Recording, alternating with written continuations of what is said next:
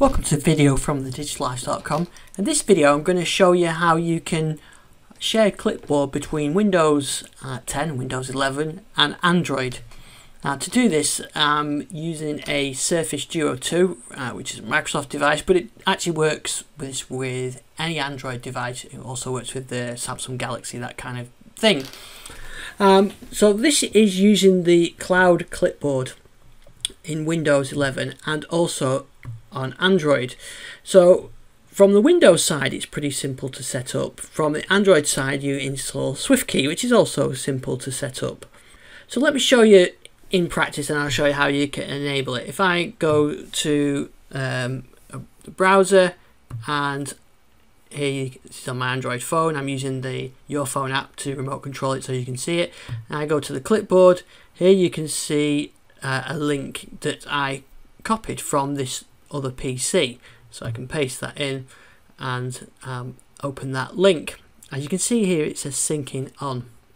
So that link is from the host PC. If I do Windows V, you can see that's where it's on my clipboard there, and some other items as well.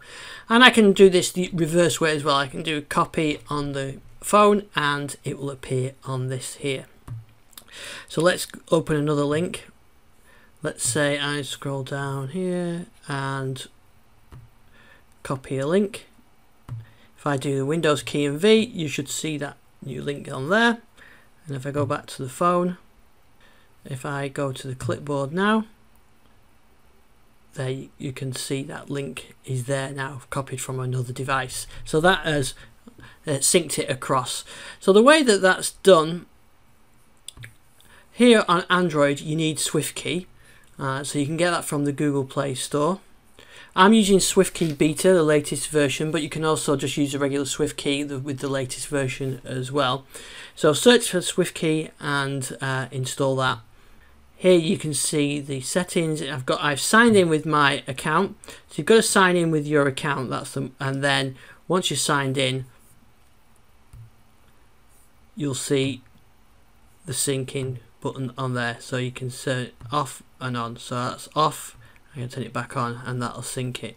So that's the important thing. Sign in with your Microsoft account, the same one that you use on the Windows PC, through Swiftkey, turn on syncing, and then on the Windows side you can see I've got it's switched on clipboard history and I've got syncing enabled as well.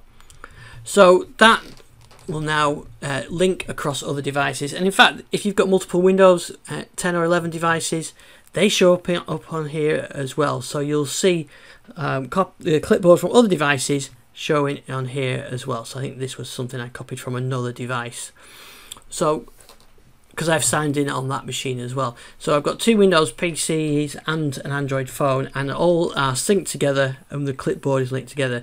So no more emailing yourself URLs or anything like that. You can copy them, paste them with the cloud clipboard, synced across like that, and it will all just work. So there you go. So there's a quick example of how cloud clipboard works with Windows and Android.